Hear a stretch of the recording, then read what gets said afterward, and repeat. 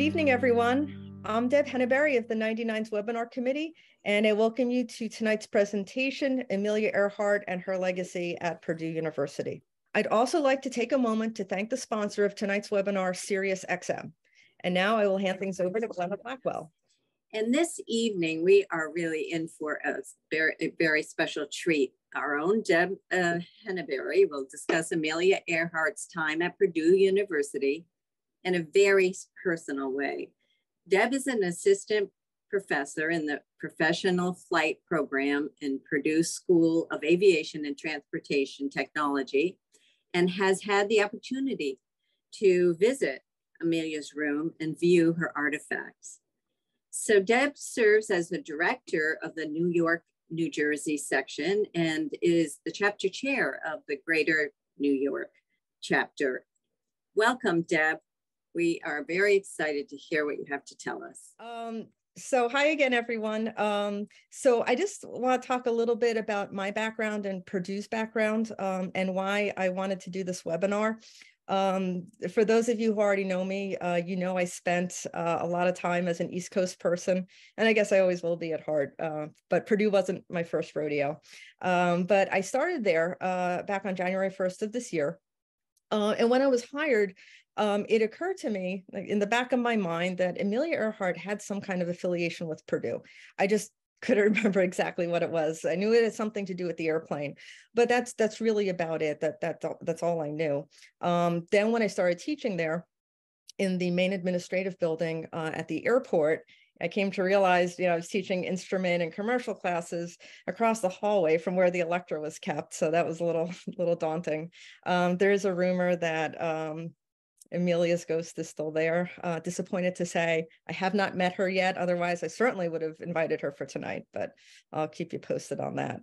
Back in March of this year, I was asked to do a presentation for Women's History Month regarding Amelia's impact on Purdue University. And that's when I really started to look into this. And I was just blown away by what I learned, because when we think of Amelia Earhart, we certainly think of a pioneer in aviation. But what I didn't know, and I think what a lot of people don't know, is that she was also a pioneer in higher education. And also, and I won't go into it too much tonight because it would be a whole separate webinar, she was also a pioneer in social work. She had worked in Dennison House. It was a settlement house up in Boston. She had also worked with veterans of World War I in Toronto. She worked at a hospital. And if you think back to that time, she actually contracted Spanish flu. So if you ever see a picture of Amelia where she has a little Band-Aid on her face, her sinuses were never correct after that, unfortunately. And it did interfere a little bit. She had several surgeries. So I was just blown away by just how impactful she could be in so many different arenas. Regarding Purdue, in 1930, Purdue University became the first university in the United States to own and operate its own airport. And it was also the first school in the US to offer college credit for flight training.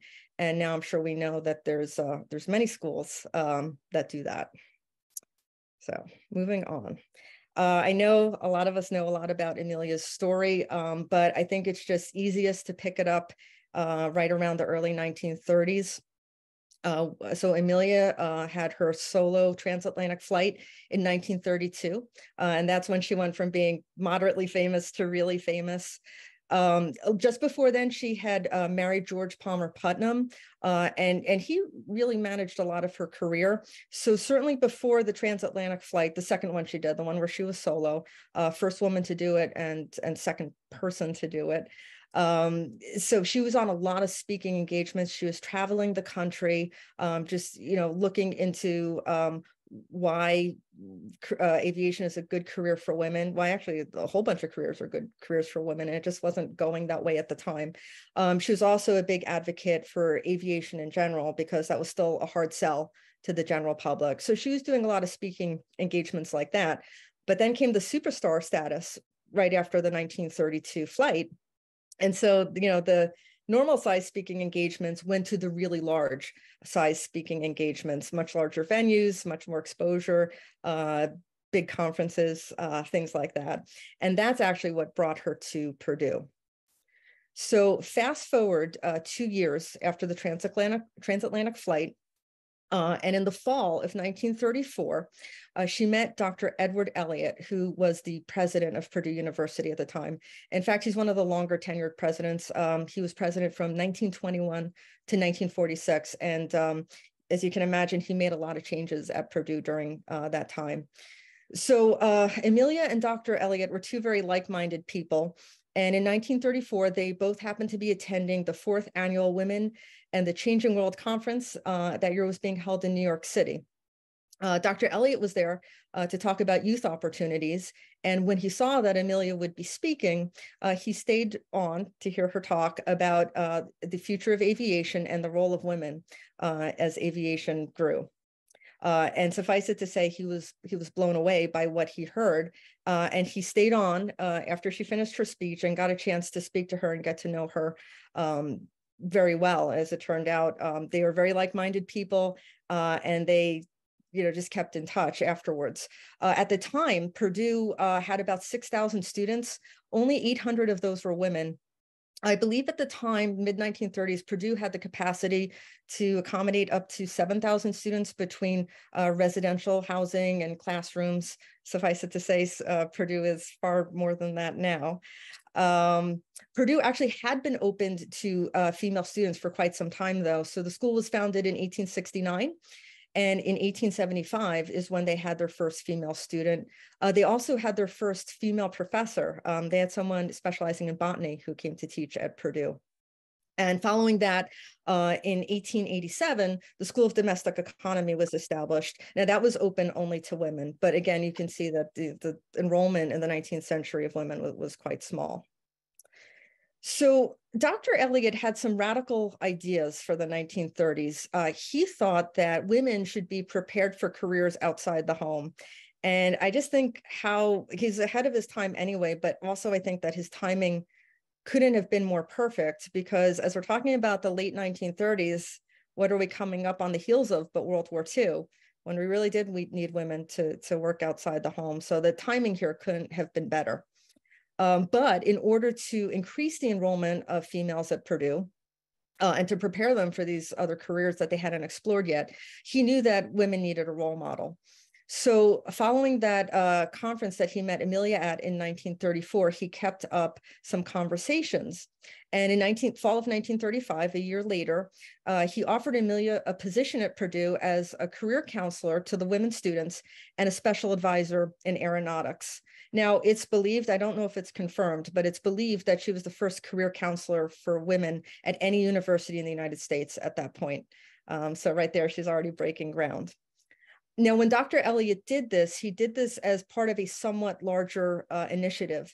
So also in 1935, right at the same time, if any of you have an engineering background, you might know Lillian Gilbreth. She was an industrial engineer with specialties in ergonomics and efficiency. So she was also hired in 1935. And both she and Amelia, they were to work as role models with the female students. And in fact, I'm going to read a quote from Dr. Elliott when he officially appointed Amelia to her new position on June 2nd, 1935. He said, "Miss Earhart represents better than any other young woman of this generation the spirit and courageous skill of what may be called the new pioneering. At no point in our educational system is there a greater need for pioneering and constructive planning than in education for women. The university believes Amelia Earhart will help us see and to attack successfully many unsolved problems." So with everything that Amelia had going on in the 1930s, she was very excited to explore this opportunity with Purdue, but she couldn't take it on full time. She had too many pre-existing obligations. But she did spend a few weeks at Purdue every semester, so maybe a total of up to a month. And as she started to do this, starting in the fall of 1935, she and Dr. Elliott would continue their conversations and continue exchanging ideas on how they could meet their shared goals. So I think this speaks to maybe Amelia as a pilot and Amelia as a social worker, maybe even Amelia that short time that she served as a nurse's aide, but she seemed to really operate off of instinct. And she knew that if she wanted to connect with the female students, probably the best way to do it would be to live right with those students. Just recently, the first residential building just for women at Purdue had opened. It was called South Hall. It's still there. It's just now it goes by the name Dewey Hall.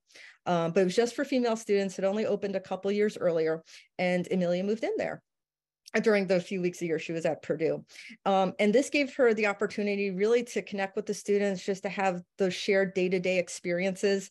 I heard an anecdote about how Amelia, I think she might have been looking to put on a little bit of weight. So she was drinking buttermilk quite a bit, and she was a little disappointed. She went into one of the dining halls, ordered buttermilk, and they didn't have it. So wouldn't you know, by the next day, buttermilk is like the favorite drink of campus. Because remember, Amelia was one of the most famous people in the country at that time. So, you know, when people saw her, they were just blown away. In fact, there's another story I heard where she was in the dorm. She was working with some students, and she wanted to, you know, write something down to share with them. And she popped her head into the room next door where there was just, you know, women in their dorm room. And she said, "Hey, could I borrow a pencil? I'll give it back to you in just a sec." And, you know, oh my God, Amelia Earhart wants to borrow her pencil. And sure enough, she comes back in her sack, and the room is just full of other students. Just can't wait to meet Amelia Earhart. So she really did get to know a lot of the students and interact with them on a day-to-day basis. You can see here, she used to offer handyman classes. So she was by no means an A&P mechanic, but she was a big believer in being independent. And so just little things like, you know, how do you change a tire or something like that, that she really wanted to share with students so that they would feel empowered. So it was a little casual and unofficial, but yeah, she did on the side have her own little courses with students. Now, one of the things that gets discussed the most about Amelia's time at Purdue was her need to meet all these students and hear their stories. But with 800 women being enrolled at Purdue at the time, there's just no way, and the little bit of time that she would spend there at any, you know, given period, how she could get to know all these students. So what she did was she came up with this questionnaire. So I've got a couple pages of it here, fairly brief, but she thought this would be sort of an efficient way to get the stories on these students that she was living with. And so she'd ask all kinds of questions. So we see a few here. You know, what kind of employment do you want after college and why? Have you decided on a field? If you did so, how did you choose that? There was a good question on the second page here. If you worked, you know, just outside the home in a job, and your husband stayed at home taking care of all the domestic responsibilities, would you consider him to be your financial equivalent? Which was a heck of a question to ask in 1935. That might kind of go okay nowadays, but 1935, no one was thinking along those lines. So that really caught people off guard there. And then she also asked, should women marry after they start working? What happens with women and with marriage? So we got some interesting or surprising, I guess we should say, results from her questionnaire. Sorry, we'll go back a sec. So what she found out was that 92% of the people who answered her questionnaire, and there was a pretty good rate of being answered, 92% of these women did want to work after they finished college. And funny enough, the number one answer was not for financial gain. That was further, it was there, but it was further down the list. The number one reason why women wanted to continue working after they finished college was for professional success, followed up by mental stimulation and then also personal independence. So that was very interesting. That kind of appealed to Amelia's mindset. But she was disappointed at the same time because as much as she saw these answers, she also saw that 21% of females, only 21% of females wanted to work after marriage. So there seemed to be a discrepancy there between the number of people who wanted to work after they finished school, and people got married a little younger then, and the people who would give up work after getting married. Amelia chalked this up to women's limited opportunity to experience both work and marriage at the same time. So she really made it her mission to stress to women that first you finish college, then you get established in your career, and then you get married. It's not out of order, because what she was seeing was that you'd have someone who was a freshman or sophomore, and they were dating someone who was a senior. I say, for example, an engineering student, because the school has a big engineering background. And she would go right up to this female college student. And she'd say, "Hey, I know you're dating so-and-so who's a senior. Now, he's going to be graduating and he's going to ask you to marry him. And you're probably going to drop out of school and marry him. And that will be that. Then you'll have kids and you will have never pursued what you were studying here. And so she was very in your face about this, about just something that we might expect more today, almost 100 years later, of do your education, take the time to learn a little bit more about yourself, get to know yourself better, challenge yourself in the workplace. And then if you want to move on and get married, so be it. And we'll take it from there. But, this was something else that Amelia and Dr. Elliott had in common, is that they didn't like the dropout rates that they were seeing. They had, those 800 students, the female students who would begin Purdue, and then they would leave. And then so much for whatever it was they studied. Okay, so what Amelia was not really hired to do was she was not hired to be a professor or an aviation expert, because Amelia didn't really go to college. She did go to Columbia for several semesters. She was pre-med, but she didn't complete her degree. She was always moving on to her next challenge. And while medicine did interest her, she didn't feel like she would be at her strongest as a doctor. So she didn't have a college degree and she didn't have teaching experience. But she did have her own personal experiences. So during her time at Purdue, even this wasn't really high up on her responsibilities, but she would be invited to be a guest lecturer. And she was actually quite effective at it, even though she didn't have that teaching experience. She did have experience with people. I think probably from her time at Dennison House and also working with the World War I veterans. I think she had good instincts for people and how to communicate effectively. But she would, if you notice in this picture, I mean, people are really locked into her, and she's not the normal professor for that class. But she was speaking from her experiences that nobody else at Purdue could speak to. It was her and, one other person who had circumnavigated, or excuse me, had gone from New York to Europe. That was it. So she could draw on things and share experiences and explain things. No one else had that background. And so she turned out to be pretty effective as a professor, even though that wasn't really what she was meant to do. So every now and then she would pop in and give a lecture. But of course, even the lecture she gave, she had to do it Amelia style. So she had a very casual approach. She was a very friendly person. If you notice here, she's wearing pants. It was actually mandated at the time that women at Purdue, students and otherwise, would wear skirts. Now, that wasn't really a possibility, because as we're going to come to see, she's going to get that Lockheed Electra coming up soon. And you can't get in and out of these airplanes. It's pretty hard to do in a skirt.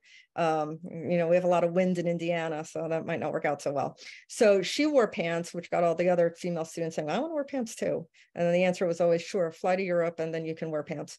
So that caught people off guard. She would sit on a desk. She wouldn't be at a proper lecture podium or anything like that. So very just conversational with the students, very informal, which also turned out to be pretty effective.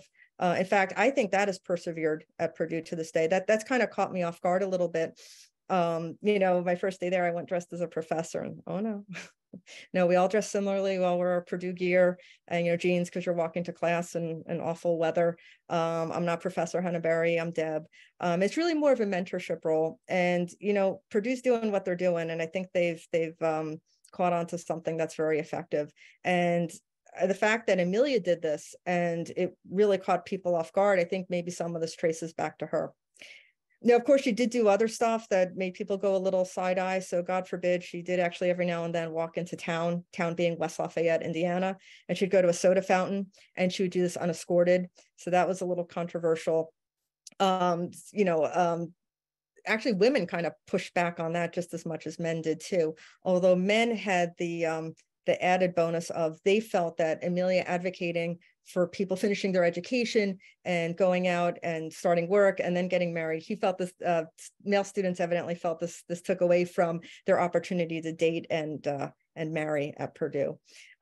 So she did overall, and this was true for actually many female students at the time, she did note, not that this stopped her by any means, but she did note that there was a little bit of condescension from both male professors and students.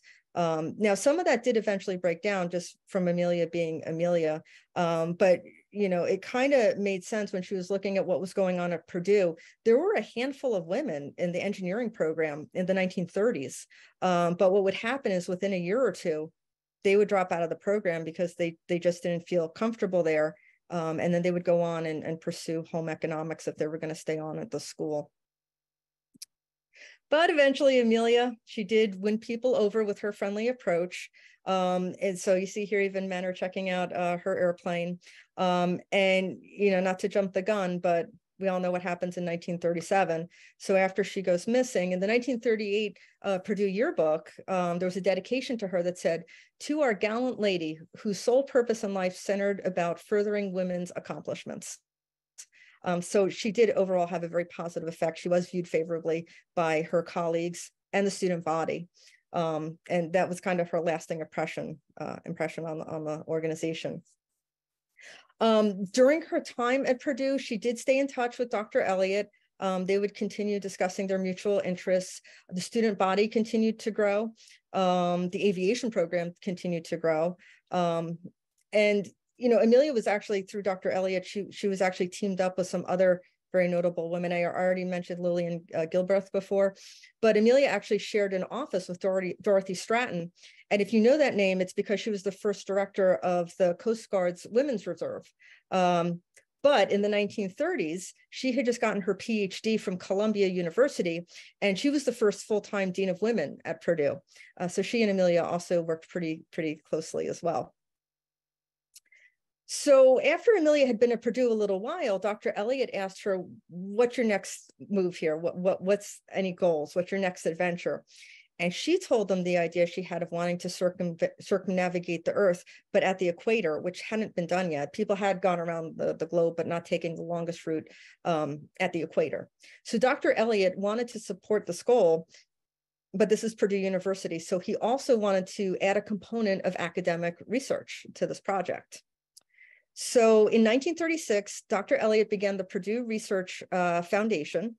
They donated funds for what they called a flying laboratory, which we know as that Lockheed Electra, which was equipped for research on long distance flights. So what actually was happening, and we do have this, is that Amelia was studying the effects of long distance flights on the human body, which there wasn't a whole lot of opportunity for that back in the 1930s. And so what would happen is after every leg of her journey, Amelia would send back documentation, photographs, journal entries from each leg of the trip. It would go back home. You might say, well, why is she jumping the gun here on this? Like, why didn't she keep it all with her and it end up with wherever she ended up in the Pacific? And if you think about it, Amelia needed every little last drop of fuel that she could have. So for weight and balance purposes, she was just offloading everything she could at every stop. So we actually have that the last leg that she completed before she set out for Howland Island, and then whatever happened there. But that last leg before she left for Howland Island, we do have all that information. And, you know, it benefited her because she didn't have to have that offset the weight of fuel. And then it did make its way back to Purdue University, which I'll get into in a little bit, just regarding our special collections that we have. But it is kind of neat to see these things that were actually on that last flight with her. So anyway, the Purdue Research Foundation did receive a grant for the Lockheed Electra. They gave that to Amelia in 1936. As we see here, Dorothy Stratton, she brought female students to see the plane. So there weren't really any females enrolled in any aviation professional flight program back in the 1930s. But here's some of these other students that through coordination with Dorothy Stratton, these women were really blown away. Not only were they seeing this airplane that was Amelia Earhart's, they knew what they were witnessing. You know, they knew something big was coming. So that was a great opportunity. Who knows what seeds were planted there. So the one downside is that after Amelia did receive the funding and the plane, a lot of her time was taken up preparing for her flight. She was still engaged with students as much as she could, but the thing was that because this was going to be something that wasn't done before, doing research that had never been done before, there was a lot of new equipment on the Lockheed Electra that she was not familiar with. So she had wing de-icers. She had radio telephone systems because she was communicating, although not successfully at the end, unfortunately, with the Coast Guard and other people on the surface. And she had newer navigation systems. She had a lot to learn while she was getting ready for this flight. So unfortunately, that did, you know, it's only 24 hours in a day. So unfortunately, there was only so much that she could do with students. Now, we know, or some of us are still working on what happened in 1937. So that being what it is, what's Amelia's lasting legacy a lasting impact on Purdue University? Well, one of the big things is that she was a big proponent for the integration of men and women in classes. So when I spoke before about the condescension that she and other female students were experiencing, she thought that if men and women could sit in class together, that might help combat that, which of course now there are male and female classes integrated at Purdue. She inspired Dr. Elliott to be aware of further challenges and obstacles experienced by the female students. He was very tuned into it, as we discussed, for the 1930s, but she really enlightened him with what she was finding out through her questionnaire. And then most interesting is that in the year following the announcement of Amelia's appointment at Purdue, the number of female students doubled. So that was one of the first times we saw a big struggle for accommodating the number of students who want to attend Purdue, because they momentarily hit capacity and then had to work on that. After Amelia was no longer, at least in contact with Purdue University, in 1939, Dr. Elliott did continue on with some of the things Amelia had advocated for and believed in strongly. So he began a liberal science education program. This is today what we would call STEM. So back in 1939, 95% of women would stay home and raise children after they went to college. But this liberal science education program would provide an alternative path for women who wanted to pursue male-dominated fields like engineering and agriculture. And really, the message from Dr. Elliott and from Purdue through this program was that women were just as valuable as men in both engineering and society, which is what we're still working on today. So I'm going to take a quick pause. Glenna, do you have any questions?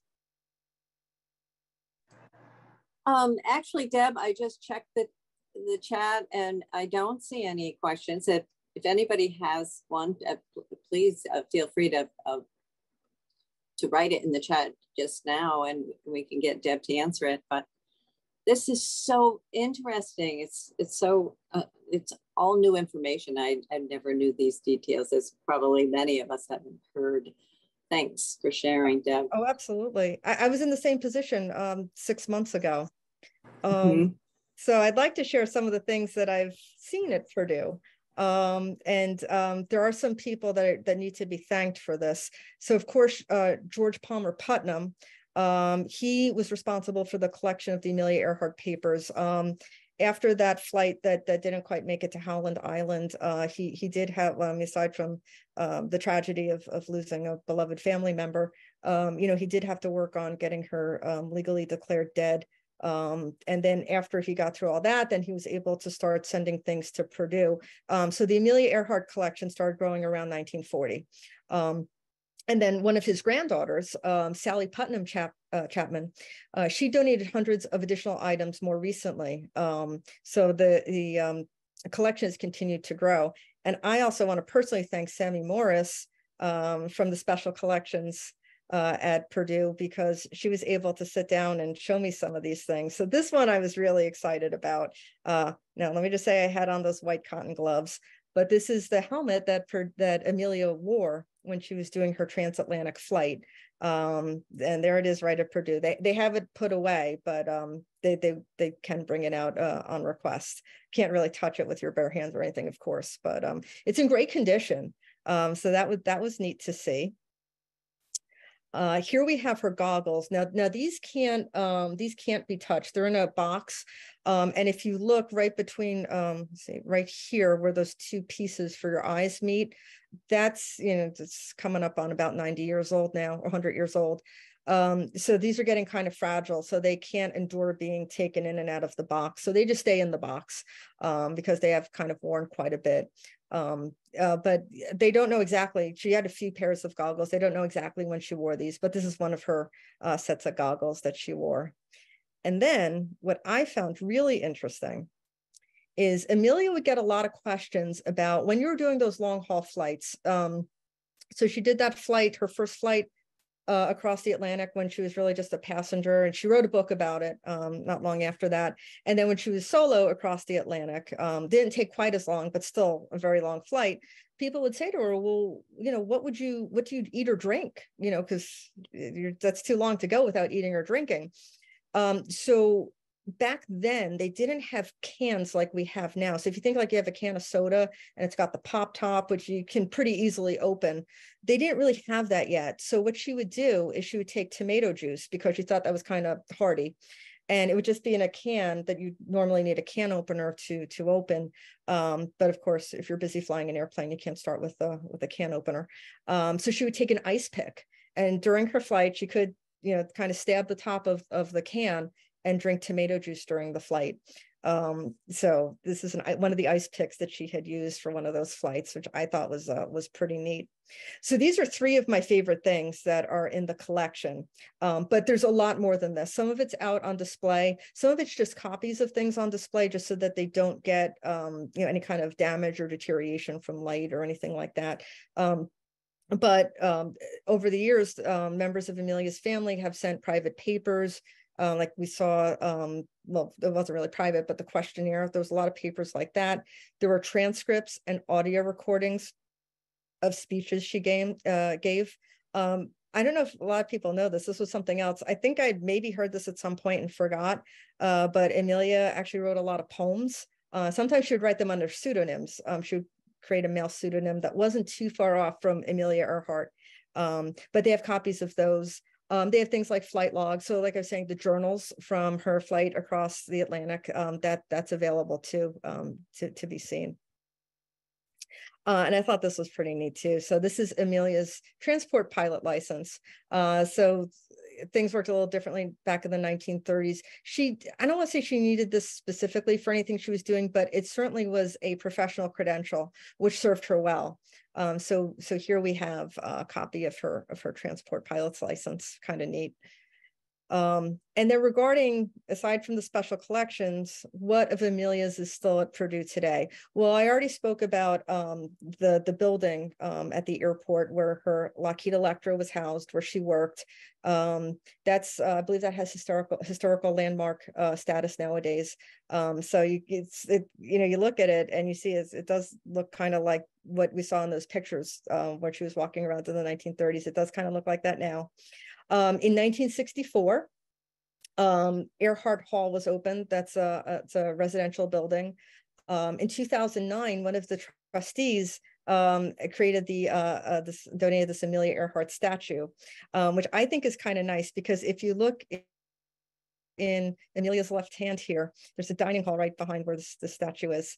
And I like to think that students leave Amelia homage. So sometimes you'll be walking by the statue and you'll see cookies or a bagel or a banana. So often enough, you're seeing food that gets left for her, and it kind of fits nicely right in her hand here. So it's kind of nice to see her still having dinner with the students. That's kind of cute.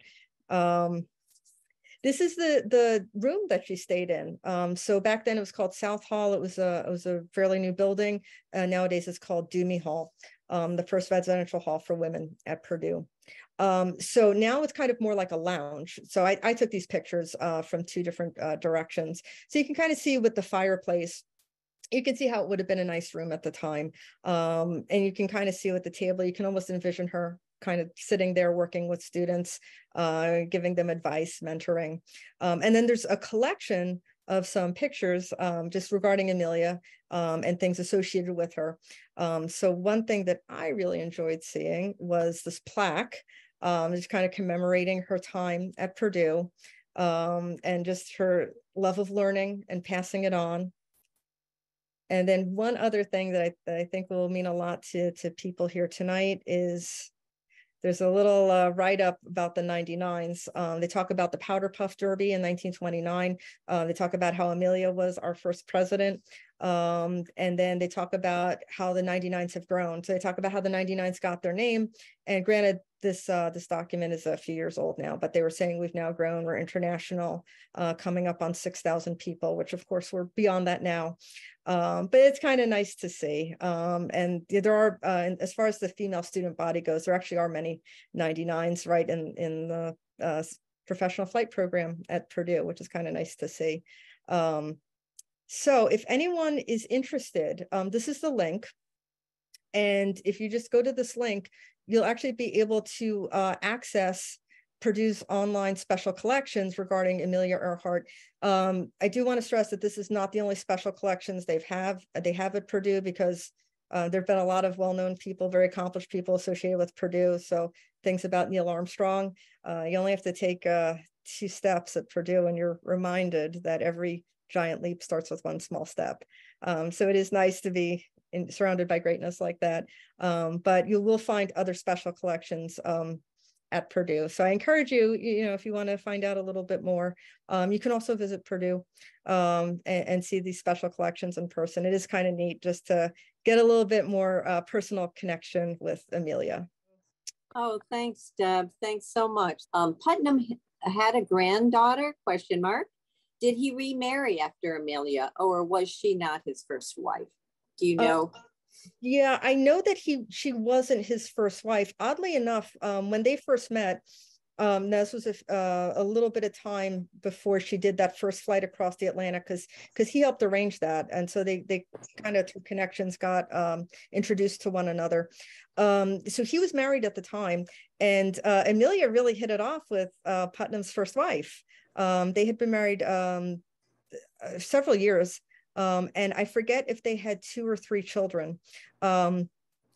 We probably know Amelia did not have any biological children of her own, but from everything I've read, she did have a good relationship with her stepchildren, even though Putnam and his first wife ended up getting divorced. And of course, Amelia's good friends with the wife. Not long thereafter, George Putnam and Amelia get married. But from what I've read, and of course, we'd have to ask a member of the family, but I don't think there were too many bad feelings there, just because of the way Amelia kind of conducted herself. Maybe it was just one of those things. I don't know, maybe somebody else knows. I don't know if George Putnam got married after Amelia went missing. It doesn't stick out in my mind, but he did live, I want to say another 15 to 20 years after that. And now he has, by the way, he has multiple grandchildren. I think one of them had even signed up for tonight. But yes, there are members of the family. In fact, one of the stepsons just passed about 10 years ago. So there are many of them still around. Deb, Shannon Osborne did a chat and say that he married shortly after Amelia was officially pronounced dead. So he was married 3 times. Thank you, Shannon.